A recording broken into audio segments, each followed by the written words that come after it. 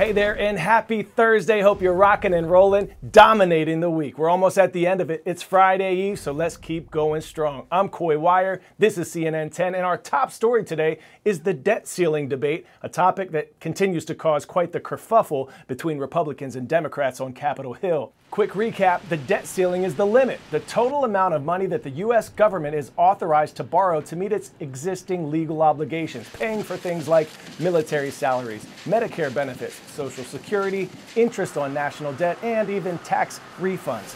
That credit limit currently sits at an eye-popping figure of more than $31 trillion. The debt ceiling was last raised in December of 2021, and that ceiling is expected to last until at least this summer.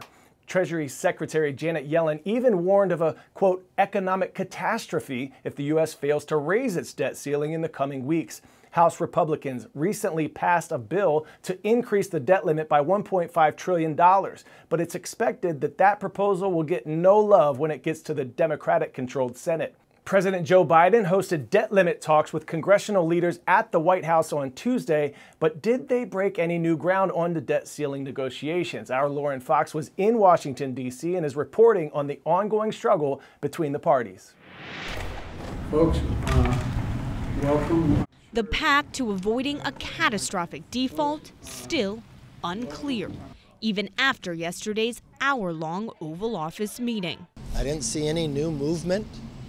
The president said the staff should get back together, but I was very clear with the president. We have now just 2 weeks to go. President Biden offering a different assessment. Everyone agreed that deficit to falling the debt is off the table. Oh, I know we have the time. I mean, we could do it easily but do we have the will? Neither side appears to be budging. House Speaker Kevin McCarthy once again rejecting the president's call to pass a clean bill to lift the debt limit. Whatever goes forward is not just going to be raising the debt ceiling. It's going to be just like we did in the House. We will raise the debt ceiling with doing changes within our spending.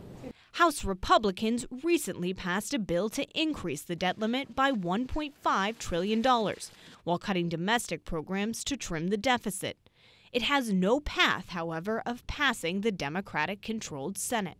What's really troubling about the Speaker's position is it's a partisan bill, and he says take it or leave it, or we could default.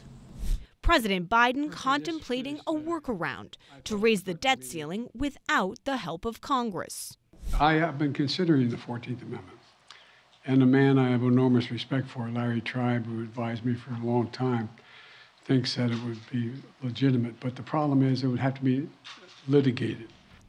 Meanwhile, Senate Republicans indicating they'll be staying on the sidelines, with no plans to step in to try and broker a deal. It's time for the President of the United States to take action to make sure that we don't have a default in the debt.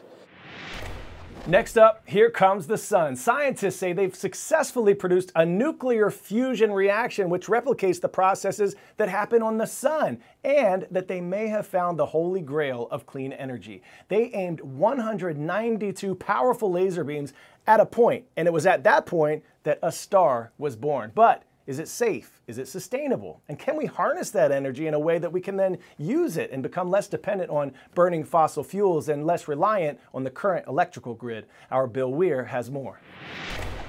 Inside this building, some very smart people built a star on Earth. Not the Hollywood kind, that's easy. No, the burning ball of gas in the sky kind.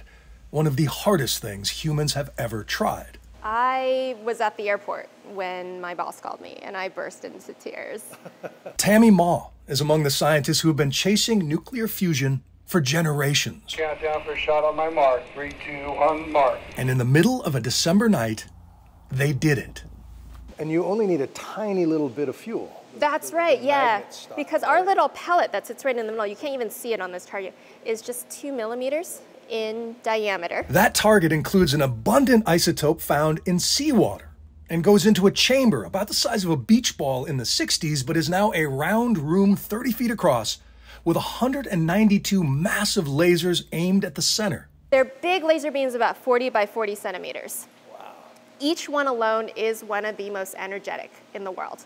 Every time we do a shot, It's 1,000 times the power of the entire US electrical grid.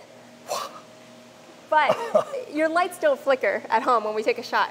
So what we're doing is taking a huge amount of energy and compressing it down just into nanoseconds. Right. So it's about $14 of electricity. The National Ignition Facility then amplifies all that concentrated energy on the target. And if they get it just right, more energy comes out than went in, with no risk of nuclear meltdown or radioactive waste. In a fusion power plant, you would shoot the same target over and over at about 10 times a second, dropping a target in and shooting it with lasers. So you'd need a target loader, like a machine gun. We need a target loader, right? exactly. So there's still many, many technology jumps that we need to make, but that's what makes it so exciting. 10-second trivia. Which of these NASA missions launched in 1977? Skylab, Galileo, Voyager, or Viking?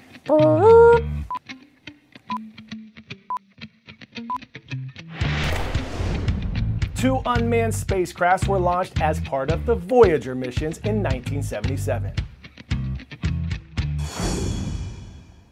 Speaking of those Voyager probes, both lifted off into the galaxy on a mission to observe and then transmit information back to Earth. Info pertaining to the planets and the farthest reaches of the sun's sphere of influence.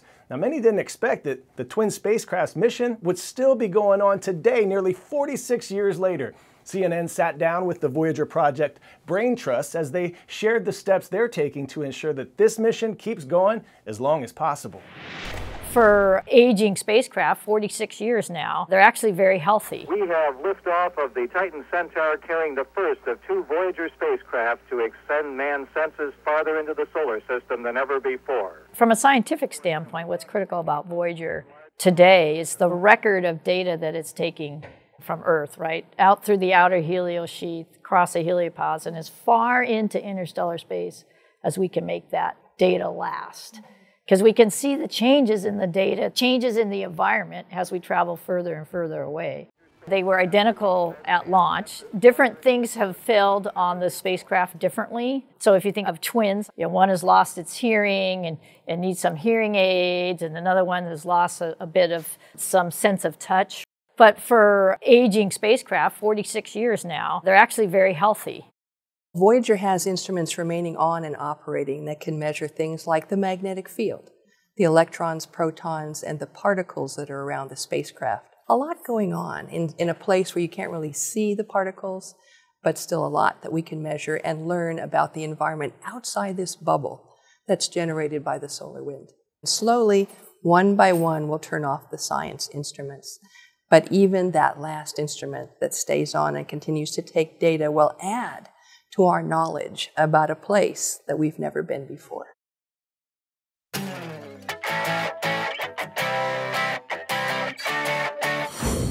Today's story getting a 10 out of 10, a possible meteorite falling from outer space into someone's bedroom. Miss Susie Kopp from New Jersey found this 4-by-6-inch metallic rock in her dad's room. She said it blasted through the ceiling and then appears to have bounced off the floor back up to the ceiling before settling beside the bed. And it was warm when she picked it up. Fortunately, no one was hurt. Chief astronomer at the Franklin Institute, Derek Pitts, says it could be 4 to 5 billion years old. It's been running around in space all that time, and now it's come to Earth, and it fell right into their laps. Police in Hopewell Township are still investigating, but officials believe it could be from the current meteor shower going on. The Eta Aquariid meteor shower is an annual phenomenon that occurs when the Earth approaches a trail of dust and debris left by the famous Halley's Comet, and the celestial event is set to last through May 27th. Now, thanks to Reagan and Stephen at Lincoln View High School, you submitted the winner of #YourWordWednesday. Kerfuffle. Did you hear it in the show? It's a noun meaning a commotion or fuss, especially one caused by conflicting views. Also, Macy from Lincoln View, Flim Flam was pretty good too. Mill Creek Middle School in Woodstock, Georgia, you rock. We see you Diamondbacks. Thanks for subscribing and commenting on our CNN 10 YouTube channel. Tomorrow, I'll see you right back here to finish this week strong. I'm Coy Wire, and we are CNN 10.